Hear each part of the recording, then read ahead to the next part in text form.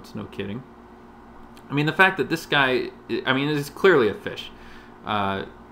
His weird starting amount, and then the fact that he just flatted this bet instead of just shoving the rest of his chips in. Like, you know, it's like 40%-ish of his stack is in the pot. Like, why not? I don't get it.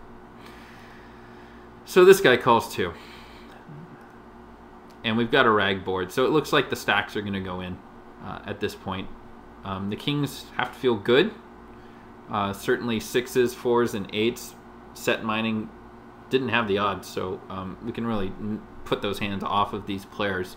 And we're really only worried about aces at this point. So I think it's just a good time to get it in, because I think hands like jacks and queens and 10s that might have even flatted there, go ahead and get it in. Even ace-king might just think, well, he's full of it. He might have ace-queen, which would be a horrible read. Check, check, and yeah, I think just shoving the rest of the chips in, 37 bucks into 50 with a solid overpair is the right move. Instead, I bet 20, and I guess I'm just trying to isolate the short stacker to get it in.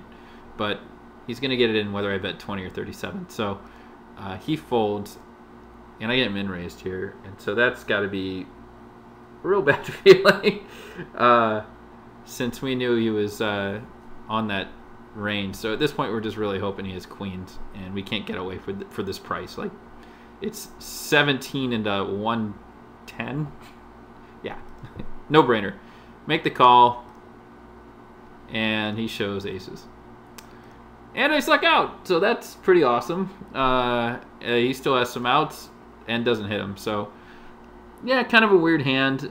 Just, you know, be cognizant of 3-betting ranges for certain players, especially when it's like 2 or 3%. Interesting. Once again with kings, this time in early position, and we make it 2. And we get called by just about the whole table, it seems. Wow. 4 villains.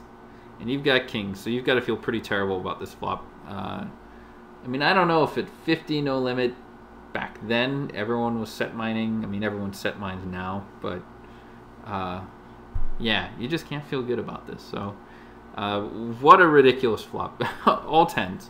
So this does happen, and it's an interesting situation. So if you're sitting with 5s, you can't feel good because any pocket pair bigger than 5s or anyone with a 10 has you beat. And I see people make that mistake and they just think, full house, like, good, I am getting it in. And that's a terrible mentality to have, because it really is likely against 4 other players that a bigger pocket pair like kings is out there. Is it likely that someone has a 10? Not really. So, I don't know, I guess you want to tread the water a little lightly with the kings, but you got to feel good about your chances. I mean, only aces or a hand with a 10 beat you, but against 4 other players, you got to be like, yeah. So check, check, and the bet's fine, but I probably would have gone full pot now. You know, we want to get people out of this and really expose the 10. If someone just shoved over the top, it'd still be a tough, maybe crying call here, but that's called, folded, fine. In the 6, and I mean, nothing's changed. I think another pot bet here is totally appropriate, and I really hate the bet sizing there. We're either betting for value or we're betting as a bluff, and here we're doing neither. We flopped a boat. We've got a great hand. Chances are he's maybe even playing high cards. He certainly has no draws, and most likely, I mean, my read is that he's got a pocket pair under kings, whether it's 8s or 9s, makes a lot of sense.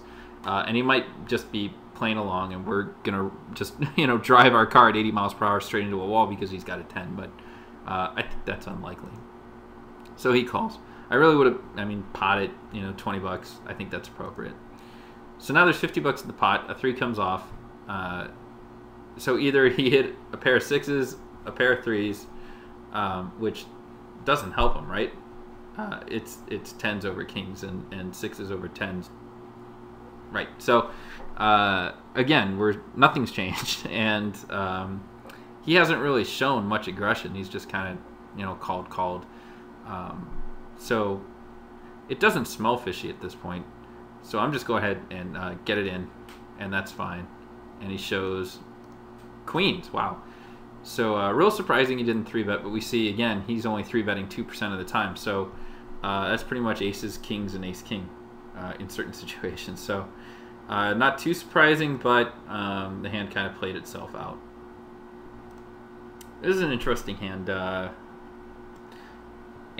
Basically, we've got sevens on the button, and a lot of people will set mine under any circumstances, and I call them suicide set miners. And despite whatever odds they might be getting, even if it's just terrible odds, you know, you're looking for 10 to 1. But sometimes they don't care. You 3-bet, you know, in this situation on a 25-50 cent table, you'll 3-bet to $12 and they'll call set mining. And those people are great and you know, fantastic. Occasionally they'll hit, well, 1 out of 10 times, right? But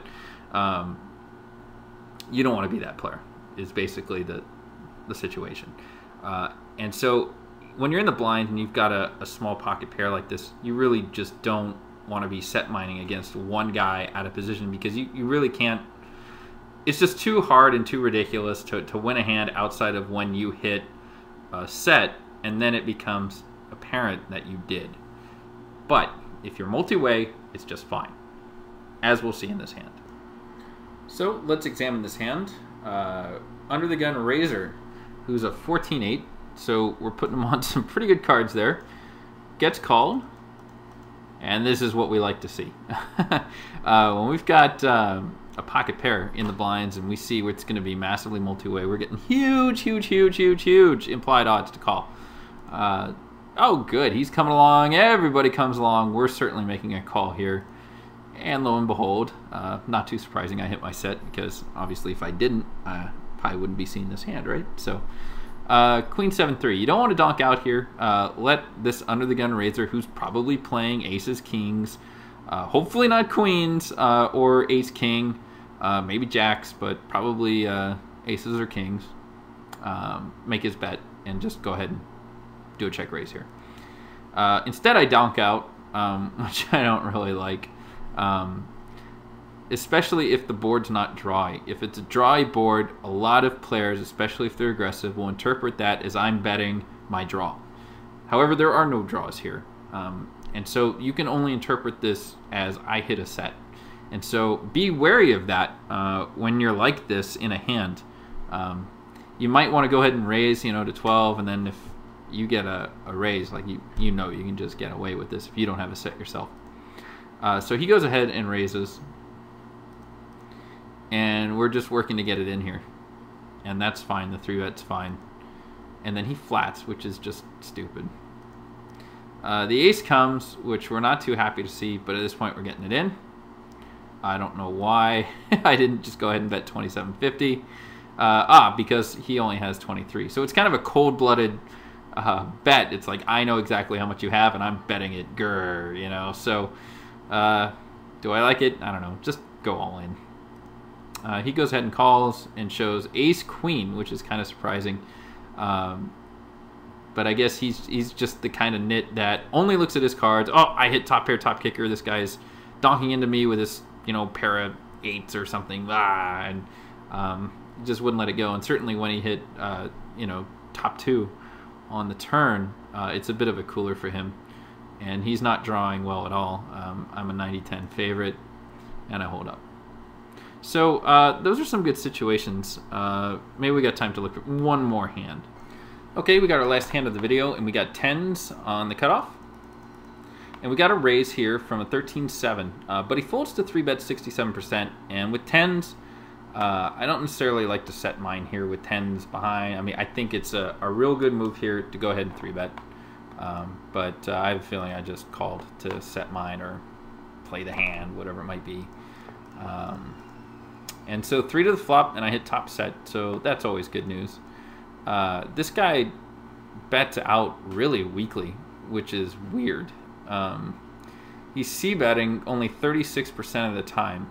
Okay, so basically he needs to either have a pocket pair or connect with the flop in order to make a c-bet. I mean, the math works out